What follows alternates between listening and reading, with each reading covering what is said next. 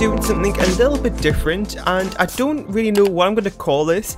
It's kind of like a residential to restaurant renovation. I have no idea what I'm going to call it yet, but that's what I'm kind of planning on at the minute. And I basically just had this random idea to just kind of like change up some residential lots into restaurants. Now, I say do some, but I've only done one so far, which is this.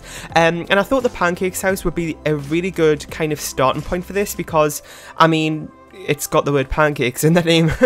So I literally turned this into a pancake house, and I've made it into like a brunch menu, so pancakes are on the menu, so I felt like it was kind of a good kind of thing to do this idea for. Now, I don't know if I'm going to do it again. It's a pretty random idea. It's very simple as well.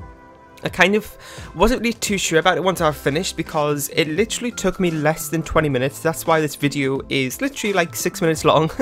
And I kind of felt like it was just like a cheat way out of a video. I don't know why, but recently I've been having this thing where if I make like a smaller lot, like a speed build of like a small home or something, I always feel guilty kind of. It's really weird. It's really hard to explain it as well, but I just feel like I should be making bigger homes, so I'm like putting more effort and time into it. So I wasn't really too sure about this one because I felt like I was just sort of doing like a cheat way out of a video because I literally didn't really change anything up with the exterior of the home. Now, I did do that on purpose though because I wanted it to look like the actual Pancakes house, so it has a very classic design that everybody knows. I was going to say knows and loves, but I don't think anybody loves the pancakes.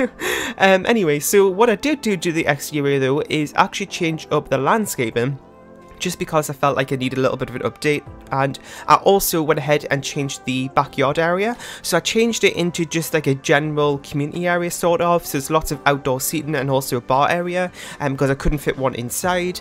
And then inside we do have a big dining room, and we also have a private dining area, which has like just one big table, and there's also the kitchen, and then it goes upstairs as well. I didn't change upstairs because I'd imagine that the Pancakes household are maybe kind of just running this in their, like, as a new business, so they're still living at this place, so all of the upstairs is exactly the same, apart from the staircase though, because I changed the staircase from 3 tiles wide to 1, just so I had a little bit more space downstairs, which meant that I had to change one of the rooms upstairs to make it a little bit bigger to kind of cover that space that I deleted on the bottom floor because it just was blank upstairs.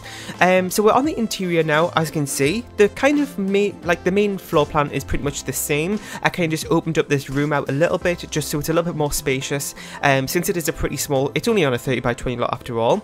And yeah, so let me know about what you think of this idea. I have just recently been trying to just think of just different and unique things because as much as I love doing speed builds, I think it is time to start doing some other stuff, and creative sims and let's plays just do not work for me. I've tried it in the past, they're just nobody's interested in them really, so I feel like I should try and do some other things than just, you know, little speed builds and stuff.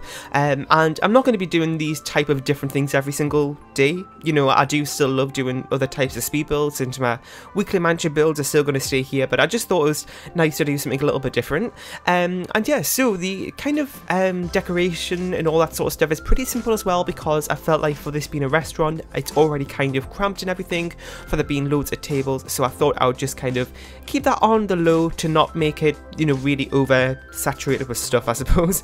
And yeah, so let me know if you kind of have like a maybe like a backstory for this or something. I don't really know how to word that, but maybe like the Pancakes or something's happened and now they want to turn the house into like a restaurant sort of thing. I don't know if you have a backstory for me, the way of, you know, change it to that, let me know. And if you want to go ahead and download this renovated version, it is up on the gallery. I forgot to mention that. My origin ID is Real Thomas TV1. I also gave this place some lot traits as well. I gave it the Chef's Kitchen, Homey, and Convenial. Is that what it's called? Something like that. Those are the 3 that I gave it. I never really do kind of just lot traits because, well, 1, I normally forget, and 2, that's probably because I'm lazy.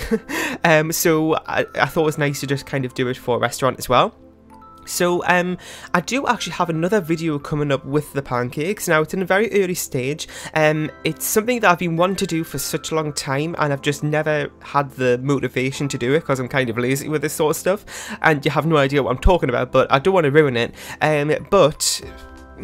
Some of you may know, that's all I'm going to say. If you kind of are active with my social medias, I guess you could say, and just where I kind of post things, then you may have seen something relating to the pancakes that I've mentioned, and that's all I'm going to say so far. But stay tuned in the next couple of weeks. No promises though, because I don't know if this idea is going to work out, but I do have something kind of exciting, I suppose, planned, which I'm really looking forward to get it out. So thanks for watching. Make sure to leave a like, comment, share, and subscribe if you haven't. Go ahead and download this from the gallery. My origin ID is Real Thomas TV1, and I'll see you all next time.